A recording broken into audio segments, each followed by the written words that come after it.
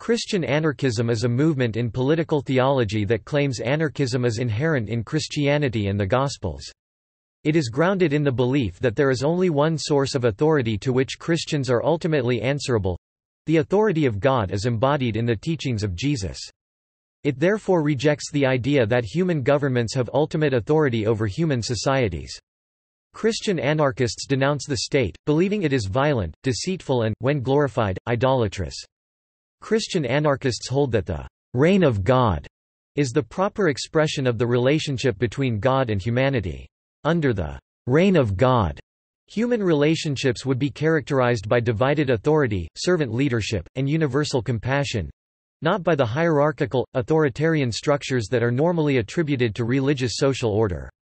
Most Christian anarchists are pacifists. They reject war and the use of violence. More than any other Bible source, the Sermon on the Mount is used as the basis for Christian anarchism. Leo Tolstoy's The Kingdom of God is Within You is often regarded as a key text for modern Christian anarchism. Origins.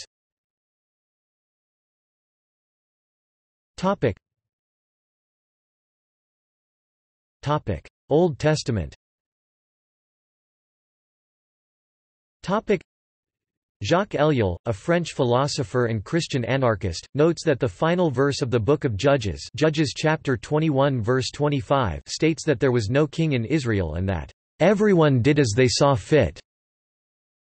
Subsequently, as recorded in the first book of Samuel, 1 Samuel chapter 8, the people of Israel wanted a king, so as to be like other nations. God declared that the people had rejected him as their king. He warned that a human king would lead to militarism, conscription and taxation, and that their pleas for mercy from the king's demands would go unanswered. Samuel passed on God's warning to the Israelites, but they still demanded a king, and Saul became their ruler. Much of the subsequent Old Testament chronicles the Israelites trying to live with this decision.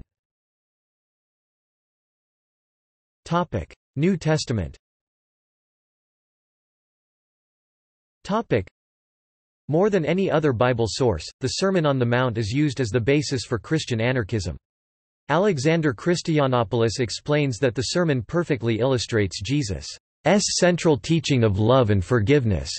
Christian anarchists claim that the state, founded on violence, contravenes the sermon and Jesus' call to love our enemies. The Gospels tell of Jesus' temptation in the desert.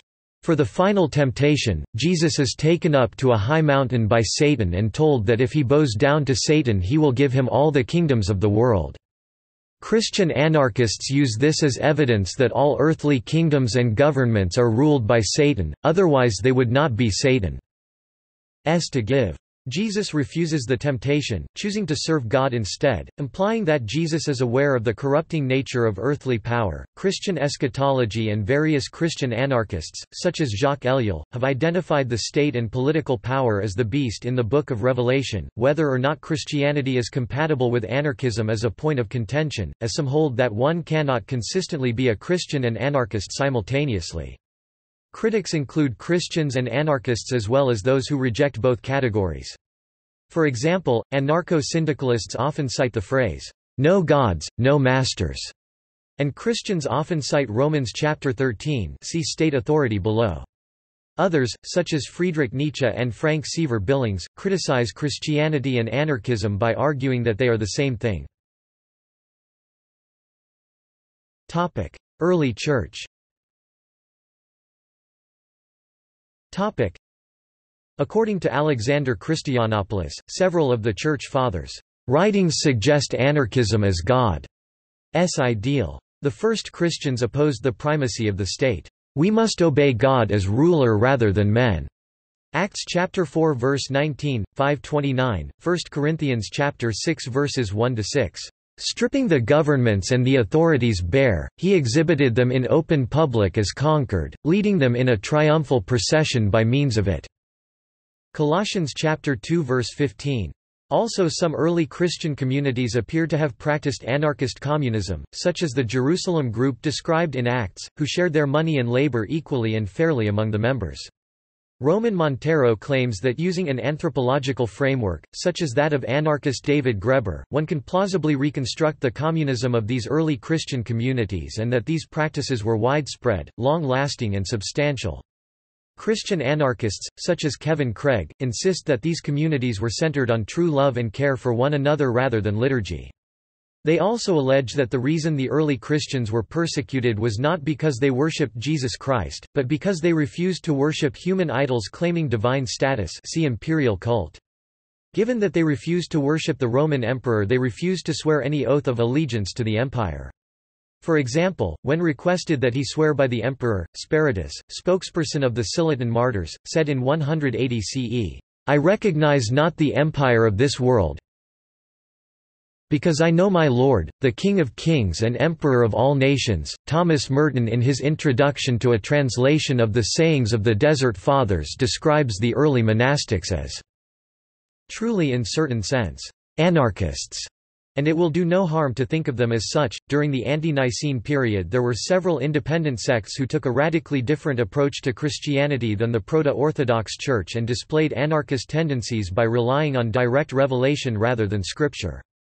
For example, Gnosticism, particularly Valentinianism, 2nd to 4th centuries, reliance on revealed knowledge from a transcendent, unknowable God, who was a distinct divinity from the demiurge who created and oversees the material world. Montanism, 2nd century, relied on prophetic revelations from the Holy Spirit. Topic: Conversion of the Roman Empire.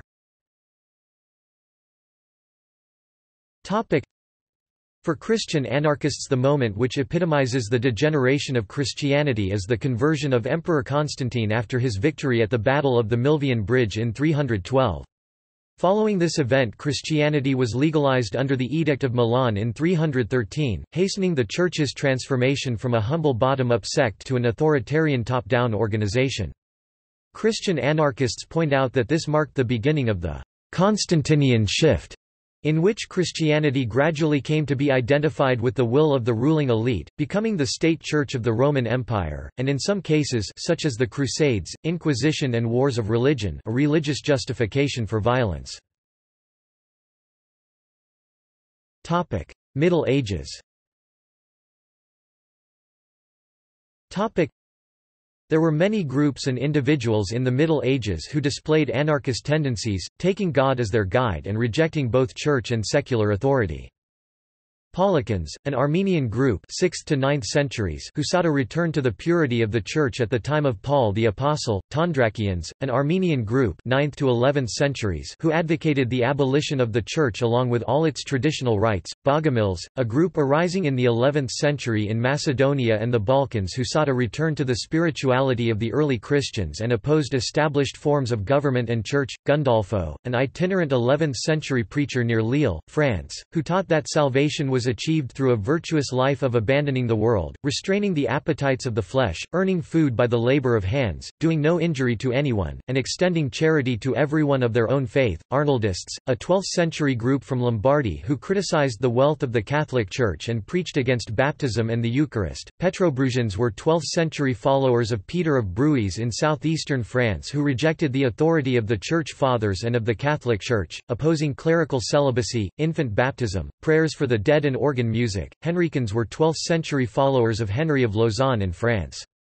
They rejected the doctrinal and disciplinary authority of the Church, did not recognize any form of worship or liturgy and denied the sacraments. Waldensians, a movement that began in the 12th century in Lyon, France, and still exists today. They held that apostolic poverty was the way to spiritual perfection and rejected what they perceived as the idolatry of the Catholic Church. Brethren of the Free Spirit, a term applied in the 13th century to those, primarily in the Low Countries, Germany, France, Bohemia and northern Italy, who believed that the sacraments were unnecessary for salvation, that the soul could be perfected through imitating the life of Christ, and that the perfected soul was free of sin and beyond all ecclesiastical, moral and secular law. Apostolic Brethren, later known as Dulcinians, a 13th to 14th century sect from northern Italy founded by Gerard Segarelli and continued by Fra Dolcino of Novara.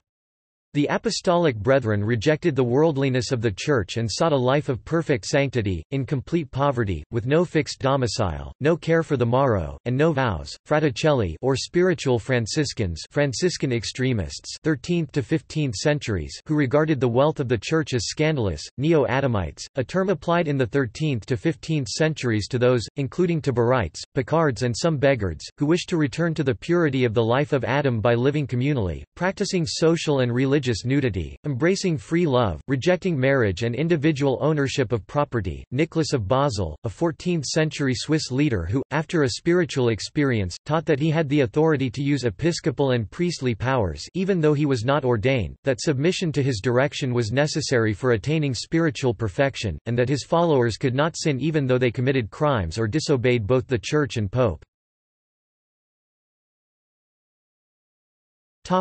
Peasant revolts in the post-Reformation era.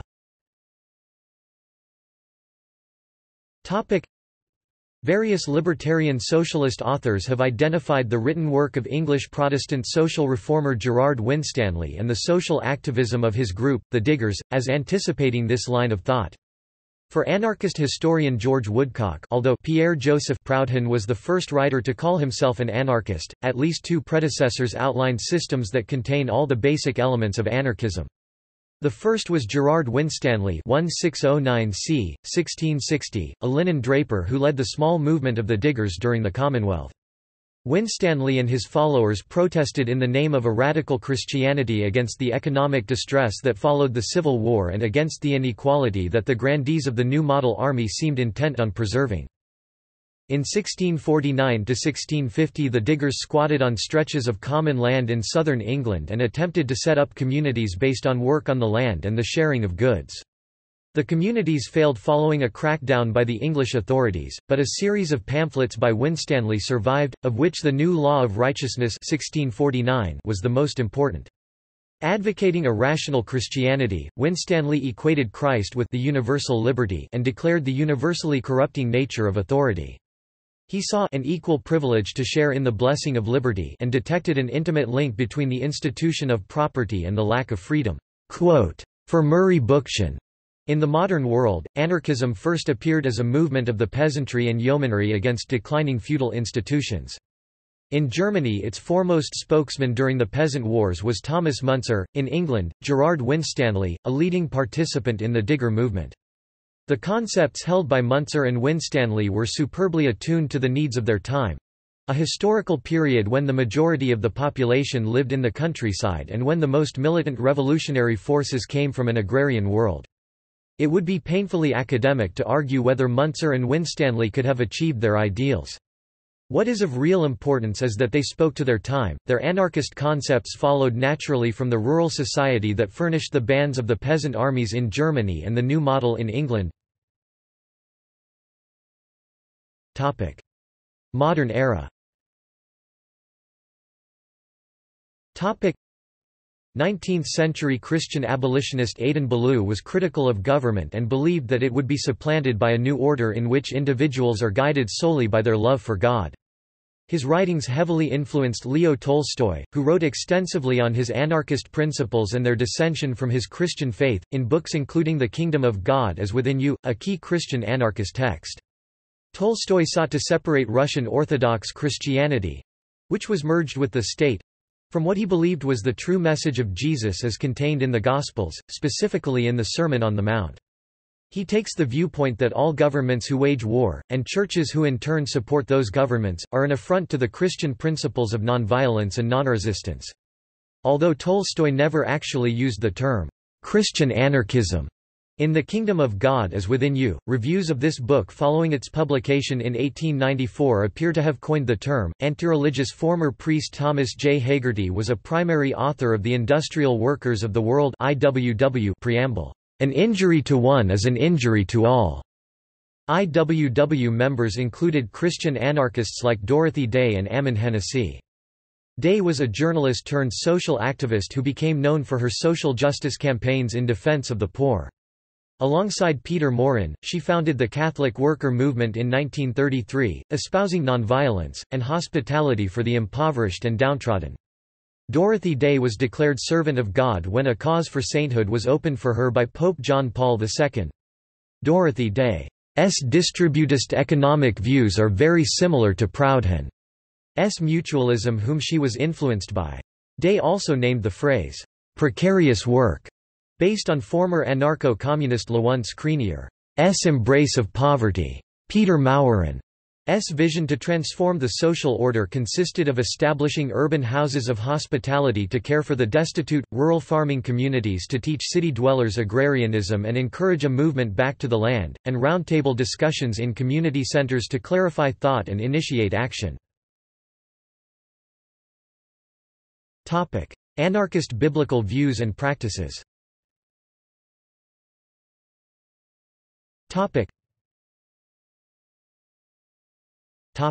Church authority. With some notable exceptions, such as the Catholic worker movement, many Christian anarchists are critical of church dogma and rituals. Christian anarchists tend to wish that Christians were less preoccupied with performing rituals and preaching dogmatic theology, and more with following Jesus' teaching and practices. Jacques Ellul and Dave Andrews claim that Jesus did not intend to be the founder of an institutional religion, while Michael Elliott believes one of Jesus' intentions was to bypass human intermediaries and do away with priests.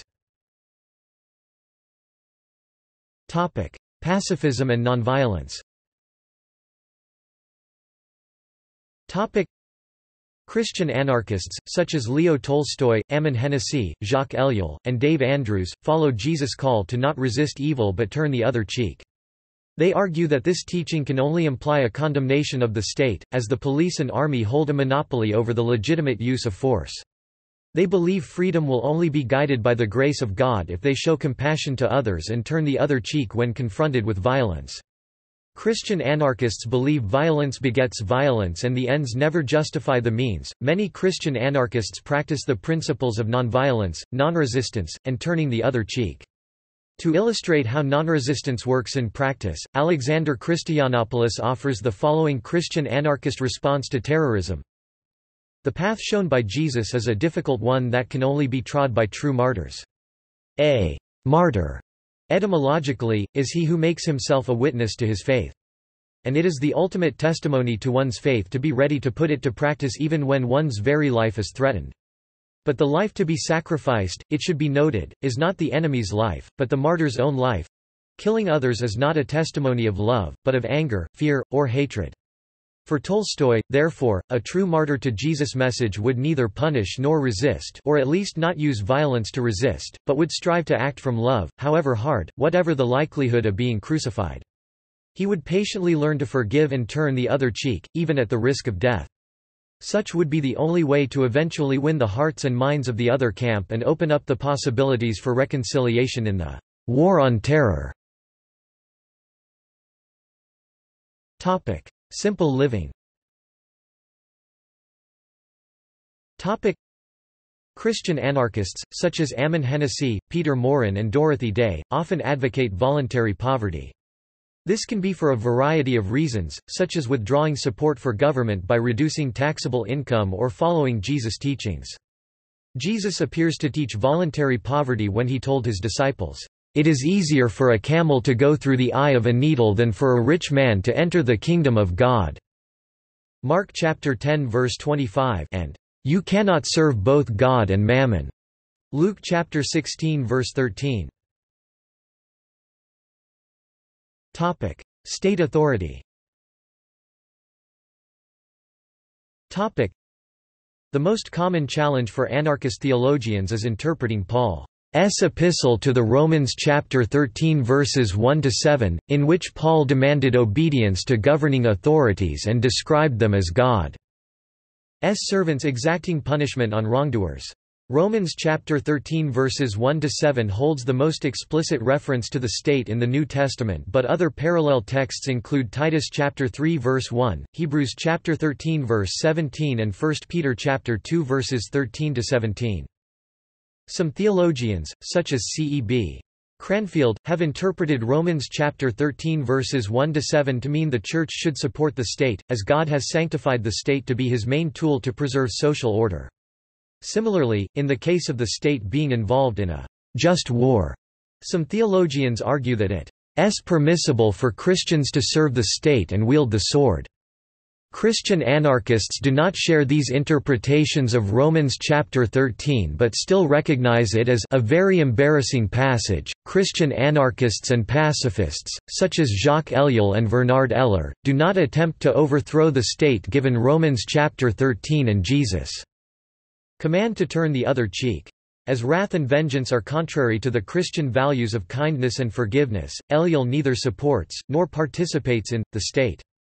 Eller articulates this position by restating the passage this way: "Be clear, any of those human authorities are where they are only because God is allowing them to be there. They exist only at his sufferance. And if God is willing to put up with the Roman Empire, you ought to be willing to put up with it, too. There is no indication God has called you to clear it out of the way or get it converted for him. You can fight an empire without becoming like the Roman Empire, so you had better leave such matters in God's hands where they belong." Christians who interpret Romans chapter 13 as advocating support for governing authorities are left with the difficulty of how to act under tyrants or dictators. Ernst Käsemann, in his commentary on Romans, challenged the mainstream Christian interpretation of the passage in light of German Lutheran churches using this passage to justify the Holocaust. Paul's letter to Roman Christians declares, "For rulers hold no terror for those who do right, but for those who do wrong." However, Christian anarchists point out an inconsistency if this text were to be taken literally and in isolation, as Jesus and Paul were both executed by the governing authorities or rulers even though they did right. There are also Christians anarchists, such as Tolstoy and Hennessy, who do not see the need to integrate Paul's teachings into their subversive way of life. Tolstoy believed Paul was instrumental in the Church's deviation from Jesus' teaching and practices, whilst Hennessy believed, "Paul spoiled the message of Christ." See Jesuism. Hennessy and Chiron O'Reilly, in contrast to Eller, advocate nonviolent civil disobedience to confront state oppression. Swearing of oaths. In the Sermon on the Mount, Matthew chapter 5 verses 33 to 37, Jesus tells his followers to not swear oaths in the name of God or man. Tolstoy, Aidan Ballou and Petr Chelchiki understand this to mean that Christians should never bind themselves to any oath, as they may not be able to fulfill the will of God if they are bound to the will of a fellow man. Tolstoy takes the view that all oaths are evil, but especially an oath of allegiance. Tax.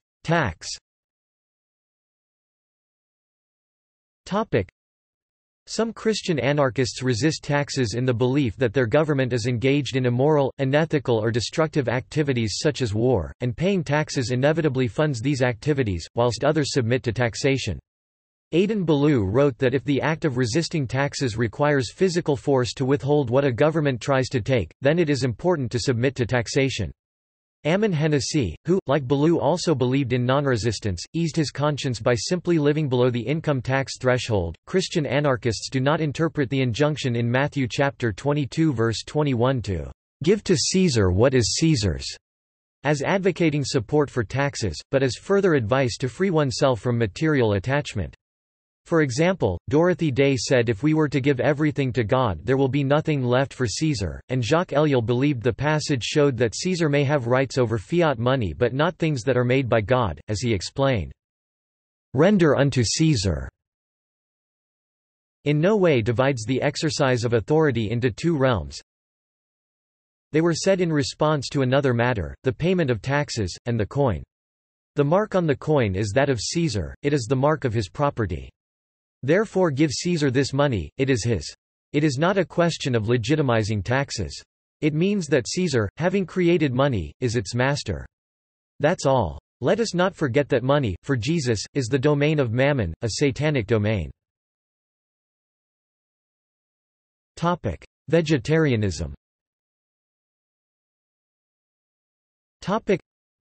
Vegetarianism in the Christian tradition has a long history commencing in the first centuries of Church with the Desert Fathers and Desert Mothers who abandoned the world of men for intimacy with the God of Jesus Christ. Vegetarianism amongst hermits and Christian monastics in the Eastern Christian and Roman Catholic traditions remains common to this day as a means of simplifying one's life, and as a practice of asceticism. Leo Tolstoy, Ammon Hennacy, and Théodore Monod extended their belief in nonviolence and compassion to all living beings through vegetarianism.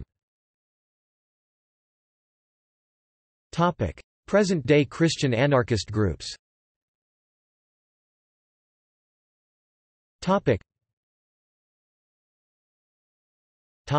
Brotherhood Church. The Brotherhood Church is a Christian anarchist and pacifist community. The Brotherhood Church can be traced back to 1887 when a Congregationalist minister called John Bruce Wallace started a magazine called The Brotherhood in Limavady, Northern Ireland. An intentional community with Quaker origins has been located at Stapleton, near Pontefract, Yorkshire, since 1921. Catholic worker movement. Established by Peter Morin and Dorothy Day in the early 1930s, the Catholic worker movement is a Christian movement dedicated to nonviolence, personalism and voluntary poverty. Over 130 Catholic worker communities exist in the United States where houses of hospitality care for the homeless. The Joe Hill House of Hospitality, which closed in 1968 in Salt Lake City, Utah, featured an enormous 12 feet by 15-foot mural of Jesus Christ and Joe Hill. Present-day Catholic workers include Tyrone O'Reilly, an Irish-Australian civil rights and anti-war activist. Anne Clegmont, professor of history at University of St. Thomas, wrote of the Catholic worker movement. The Catholic worker considered itself a Christian anarchist movement. All authority came from God, and the state, having by choice distanced itself from Christian perfectionism, forfeited its ultimate authority over the citizen. Catholic worker anarchism followed Christ as a model of nonviolent revolutionary behavior. He respected individual conscience. But he also preached a prophetic message, difficult for many of his contemporaries to embrace. The Catholic worker movement has consistently protested against war and violence for over 7 decades. Many of the leading figures in the movement have been both anarchists and pacifists. As Ammon Hennacy explains, Christian anarchism is based upon the answer of Jesus to the Pharisees when Jesus said that he without sin should be the first to cast the stone, and upon the Sermon on the Mount which advises the return of good for evil and the turning of the other cheek. Therefore, when we take any part in government by voting for legislative, judicial, and executive officials, we make these men our arm by which we cast a stone and deny the Sermon on the Mount. The dictionary definition of a Christian is one who follows Christ, kindly, Christ-like. Anarchism is voluntary cooperation for good, with the right of secession. A Christian anarchist is therefore one who turns the other cheek, overturns the tables of the moneychangers, and does not need a cop to tell him how to behave. A Christian anarchist does not depend upon bullets or ballots to achieve his ideal, he achieves that ideal daily by the one-man revolution with which he faces a decadent, confused, and dying world. Morin and Day were both baptized and confirmed in the Catholic Church and believed in the institution, thus showing it is possible to be a Christian anarchist and still choose to remain within a church. After her death, Day was proposed for sainthood by the Claretian missionaries in 1983. Pope John Paul II granted the Archdiocese of New York permission to open Day's cause for sainthood in March 2000, calling her a servant of God.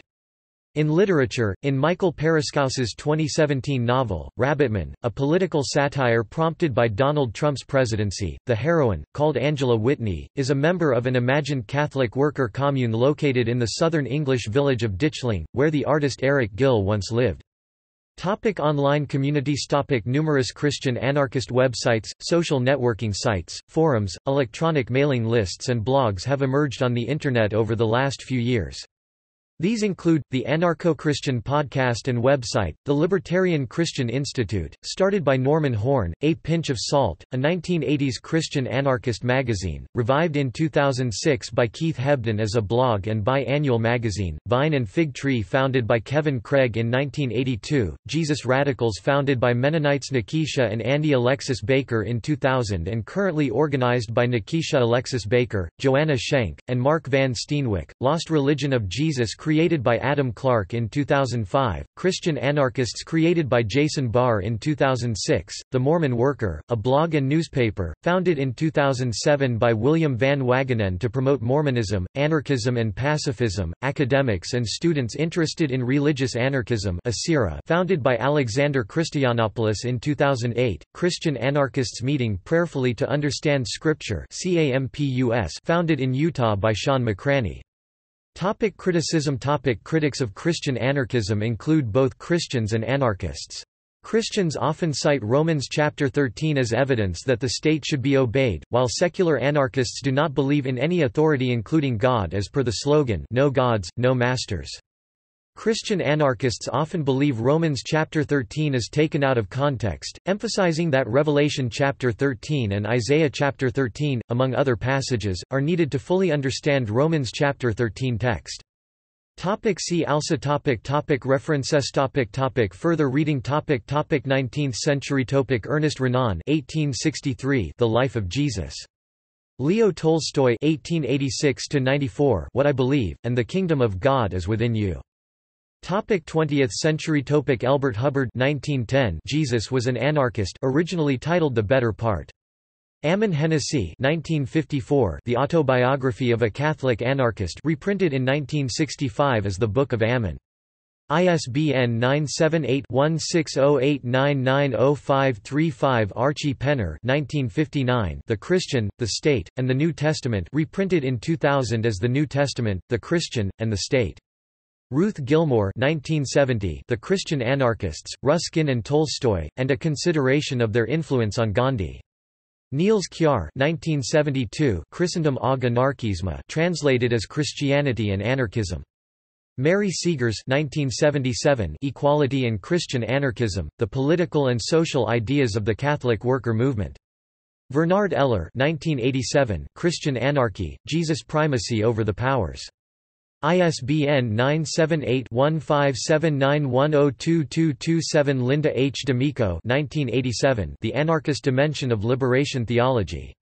ISBN 978-1620323441 Jacques Ellul 1988 Anarchy and Christianity. ISBN 978-1606089712 Patrick Coy, et al., 1988 A Revolution of the Heart, Essays on the Catholic Worker. ISBN 978-0865712621 Michael C. Elliott 1990 Freedom, Justice and Christian Counterculture. ISBN 978-1620328576 George Tarleton 1993 Birth of a Christian Anarchist. Dave Andrews 1999 Christi Anarchy, Discovering a Radical Spirituality of Compassion.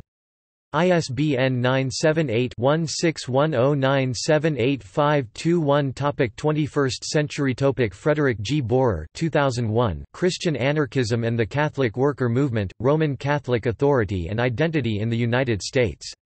Jonathan Bartley 2006 Faith and Politics After Christendom, The Church as a Movement for Anarchy. ISBN 978-1842273487 Ted Lewis ed. 2008 Electing Not to Vote, Christian Reflections on Reasons for Not Voting ISBN 978-1556352270 Shane Claiborne 2008 Jesus for President, Politics for Ordinary Radicals. ISBN 978-0310278429 Tripp York 2009 Living on Hope While Living in Babylon, The Christian Anarchists of the 20th Century.